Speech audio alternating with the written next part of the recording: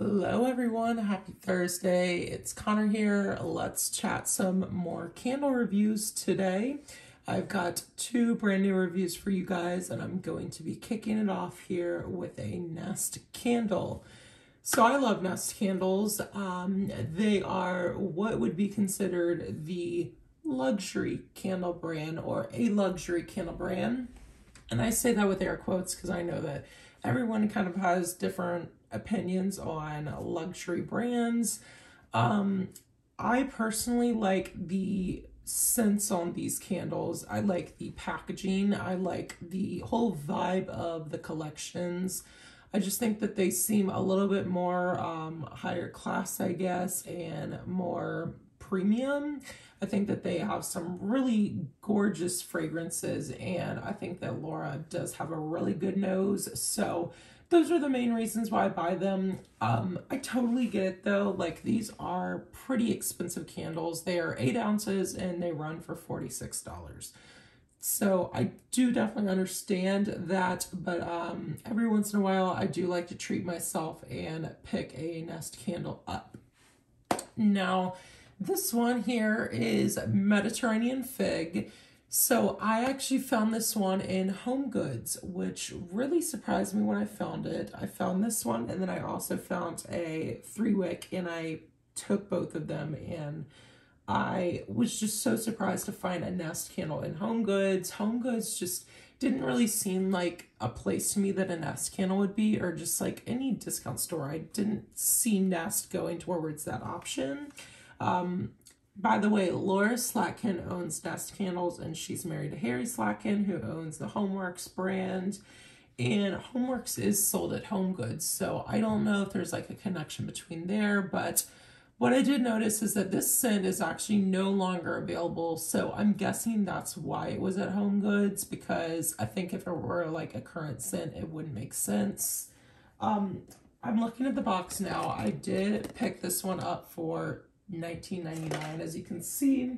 So it was a really good deal on this candle, and I definitely snatched it up, and now I'm going to be here talking about this candle with you guys. So this is, again, Mediterranean Fig. It is no longer available, but I thought, you know what, if they ever bring it back, I might as well have a review here on my channel up of it, or if you already purchased it, then you know, you'll see this review and be like, oh, that's what I have to look forward to. So here's the packaging, by the way. I love the packaging of Nest candles. They come in this really nice box. I just think that it's really pretty. These are just really good packaging candles. Okay, so this one says, capturing the aromas of the lush Mediterranean landscape, crushed fig leaves and blue cypress are mingled with essence of turquoise waters and dewy violet. Okay, so this is a really interesting, pretty scent. And honestly, when I saw Mediterranean Fig, I was like, I really don't know what to expect with this one. But honestly, I do like this scent. I think it's a very complex scent, and I really had to read into the notes and read over the description multiple times to like really understand what I was smelling in this candle, because there are a lot of different notes in here that make up this fragrance. So basically, as far as the fig goes itself, I do feel like this kind of has a fig vibe to it. Now you have to remember, a fig is like a fruit, so this doesn't necessarily have a fruitiness to it, but it does have kind of like that tartness to it, which it's not a tart fragrance, but it does have a tartness in there because of that fig, and it's mixed really well with like a pretty airy scent. I definitely think that there's like some, it says turquoise waters here on the box, but just like oceanic notes overall. It does definitely have some like oceanic notes in there and kind of like an ocean vibe in here. There is some violet, and I think that that is really mixed in with some lavender, and I just think that it all works really well together. If I had to compare it with another scent, this does remind me a lot of the Ocean Mist and Sea Salt fragrance from, or sorry, not the Ocean Mist and Sea Salt, the Driftwood and Chamomile. these two are very similar in a way where I feel like they both have like a chamomile and like a lavender base to them. This really should have chamomile as a note here on the box, because this is a very similar scent to that. It's very calming, very relaxing, kind of almost has like a spa feel to it. And actually, the reason they may have discontinued this one is because it's just a the driftwood and chamomile is just a repackage of this Mediterranean fig.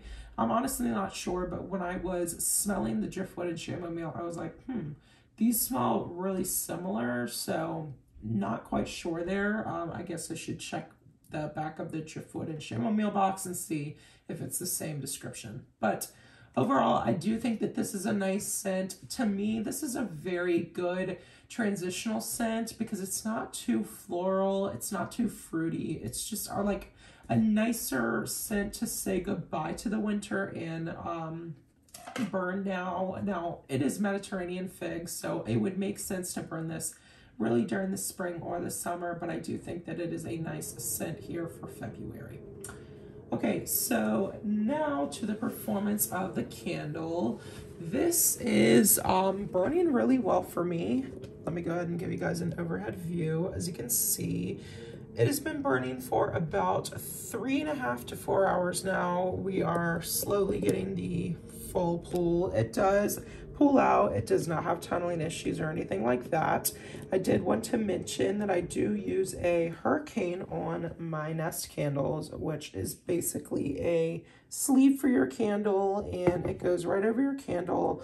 A Hurricane has different uses, and I have a whole video on Hurricanes, by the way, so I will link it down below if you're interested, as well as a good Hurricane option. This one here is sold out, unfortunately. But as I was saying, Hurricanes have a few different things that they do. The primarily way that I use a Hurricane is to help pull out the candle quicker, because it does trap the heat here inside of the glass and makes the wax go to the sides of the candle quicker and basically pull out faster. It also does help to pump the fragrance out a little bit. Now, is it like a crazy increase in strength and throw? No, but it does help a little bit. I also just like the look of the Hurricane over the candle. I think it's a nice touch and kind of works well with the home fragrance. By the way, I just love the look of these Nest candles. I mean, these are beautiful packaging. They really fit in with any style, and I've always thought that just Nest has a very chic or very fancy looking packaging to them. Okay, so the burn is doing well. No sooting, no tunneling, anything like that. We got a really nice clean burn. By the way, the Nest candles use like a premium paraffin wax, actually, which is not the same wax as a like Yankee Candle or like the country candles from Kringle Candle that, well, I guess the old country candles now that they're soy now, but it's not that same paraffin that like we know from Yankee Candle. This is a really soft wax. It almost has like a glue like texture to it. It's very soft. I mean, you can honestly stick your finger in it and your finger will go down. This is the softest wax that I know of, and I think that it's a very slow burning candle, and I do think that there's paraffin. Do I think that there's some other waxes mixed in with the paraffin? I do. I think that there's maybe some coconut and maybe beeswax. That's just my predictions, but I'm not quite sure. But I do believe that it's like a paraffin blend. So that is the wax type. Now, as far as the strength of the throat is doing, this one is doing really well for me. I feel like Nest candles, for the price that they are, you would really hope to have a good strength and throw, but I do feel that sometimes they are, you know, you win some, you lose some, and they're not always the same with their strength and throw, but I do feel like this one is doing pretty good for me. I'm burning it here in the dining room, and it's giving me a strength of the throw about, well, a strength of like a 6.5 to a 7, leaning more towards the 6.5. I felt like on my first burn, it was really strong, and For some reason, now that I'm like halfway done with it, it has faded a little bit, I guess, but it's still a pretty strong fragrance. The throw is not incredible. It doesn't like go into other rooms. It stays here in this room. I do burn other candles and I have wax melts going on, so I've got fragrance in other parts of my house, so I don't necessarily need this candle to spread into other parts of my house, but I would say it does the job of filling up the dining room pretty well with a strength of like a 6.5. It's not something that's gonna, you know, slap you in the face. It's a nice, pleasant fragrance when you walk in. A little bit on the lighter side, but I would give it like a 6.5 for the strength and throw. I could use a little bit more strength and throw, is I guess what I'm trying to say, but I am pretty satisfied with what it is giving me. So yeah, that is my thoughts on Nest Mediterranean Fig. Let me know down below if you did get the chance to pick this one up when it was available, and let me know if you have enjoyed it, if you've picked it up, and let me know if you're interested in it returning if you have not. But thank you guys so much for watching this video. Please make sure to give it a thumbs up if you enjoyed, subscribe if you're new here, turn on that notification bell, and I will see you guys in the next review. I do have one coming shortly later today, so I will see you guys then. Bye.